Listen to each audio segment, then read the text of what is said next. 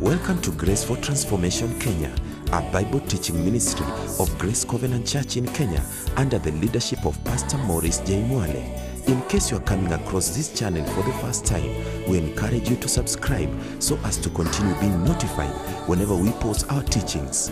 We are continuing with our series titled Advancing from Doctrine to Practice, and we are confident that you will be informed, spiritually edified, and transformed. Book your seat and let us delve into this priceless ancient truth. Welcome to this series. The gift of word of knowledge.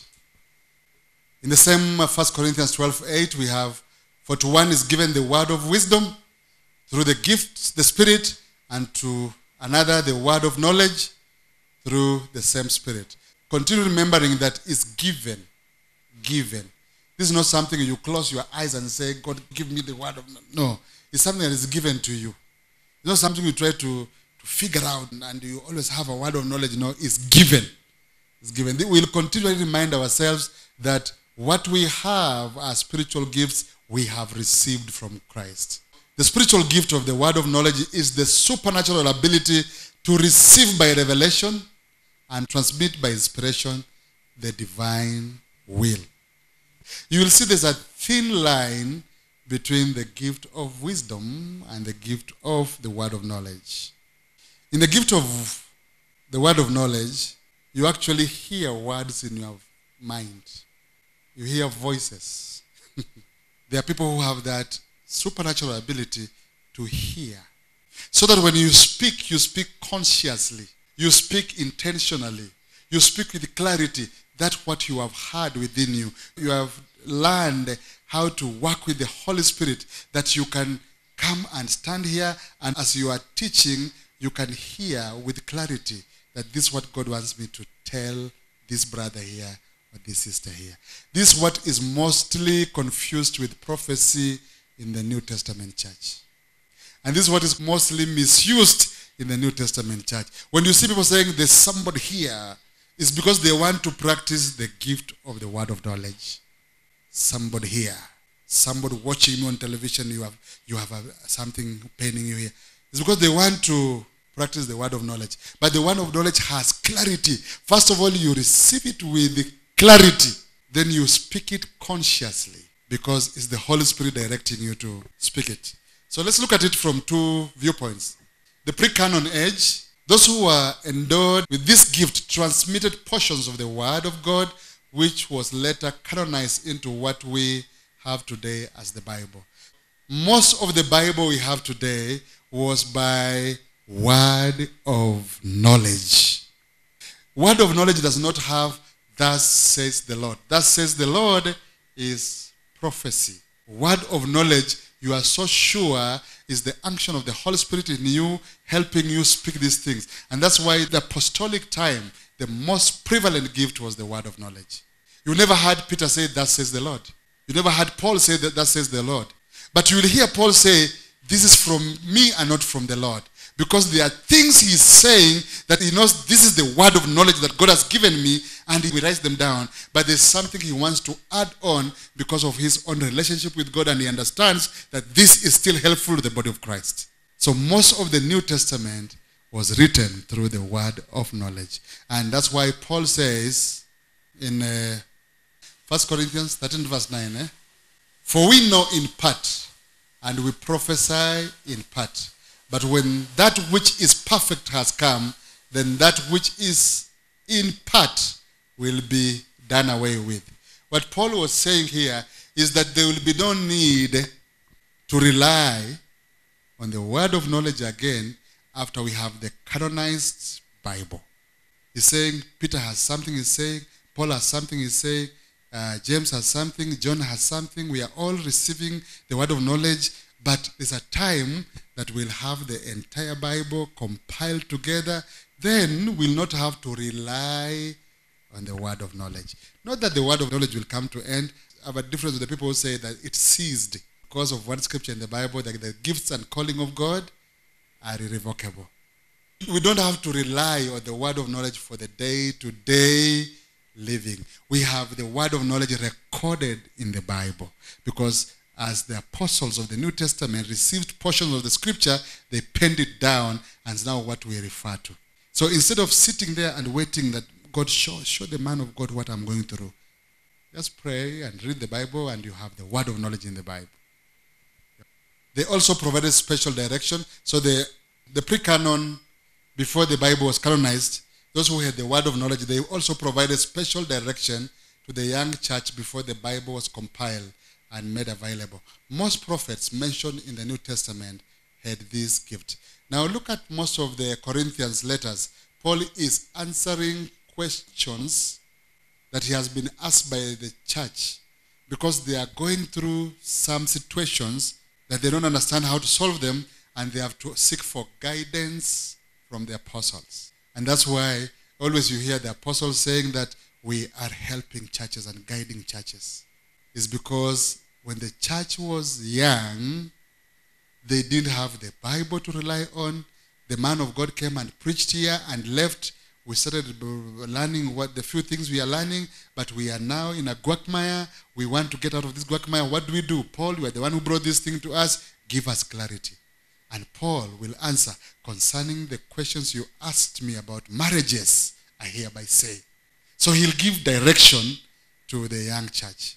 The gift of knowledge also helped, because now maybe the question is being asked is not something he has taught before.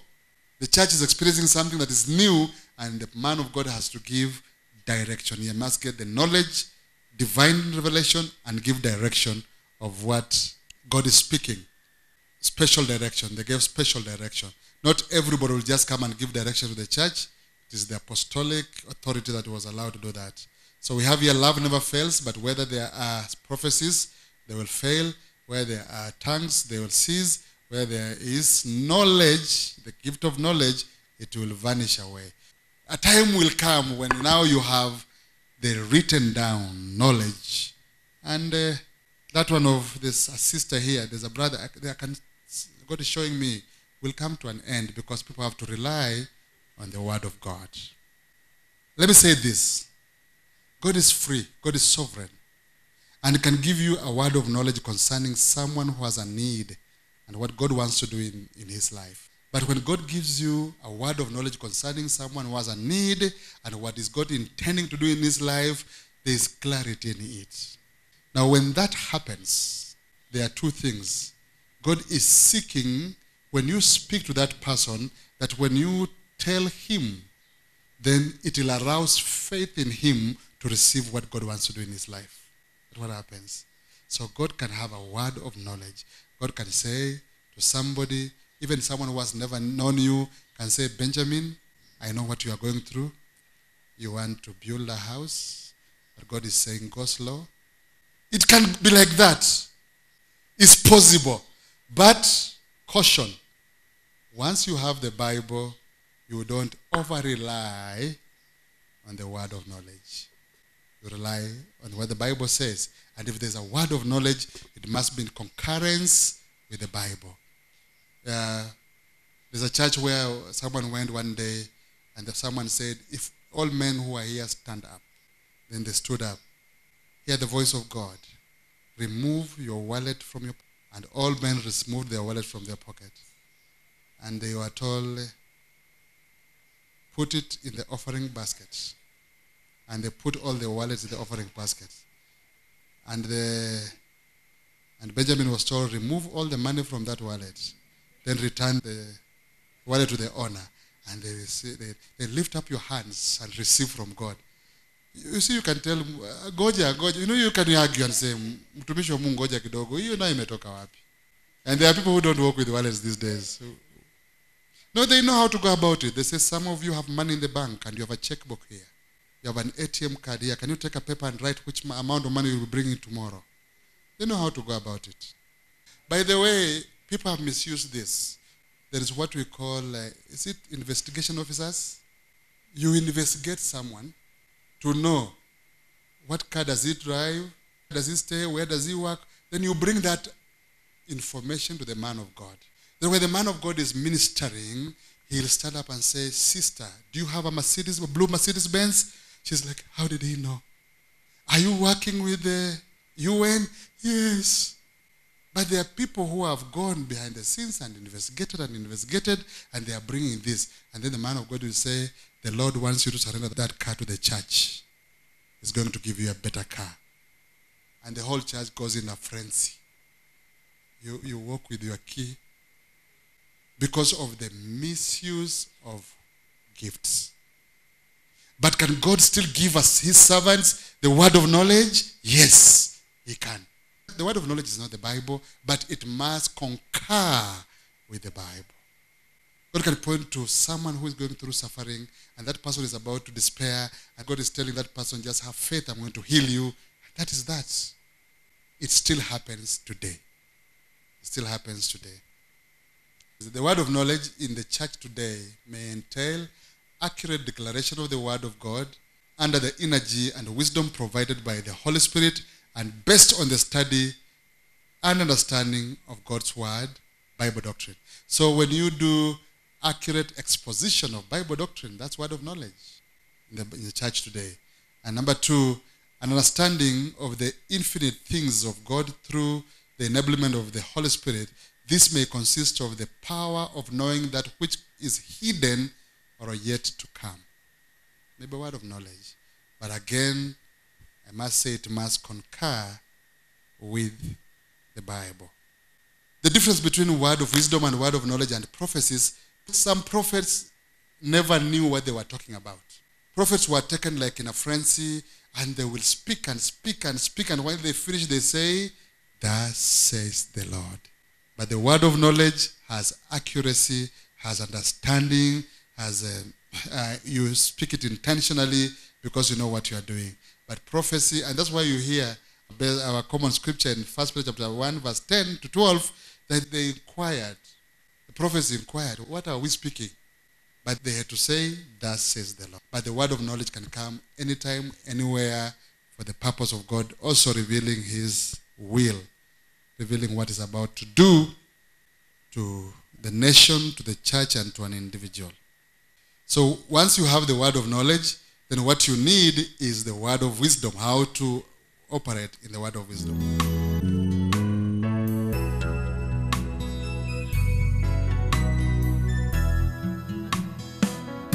Oh Lord my God. Dear friend, you may have watched this message and yet you are not born again. It's not an accident, but God's plan. All you need to do now is believe that Christ Jesus died on the cross and settled the penalty for all your sins. When you rely only on this finished work, you become the righteousness of God because all your sins are forgiven. You become a child of God with all the rights of a son. You will never ever perish because you have eternal life, the very life of God. You're welcome to worship with us every Sunday from 10 a.m. We are located at Umoja Inako Estate along Moi Drive, directly opposite the Umoja 2 Chief's office, Nairobi, Kenya.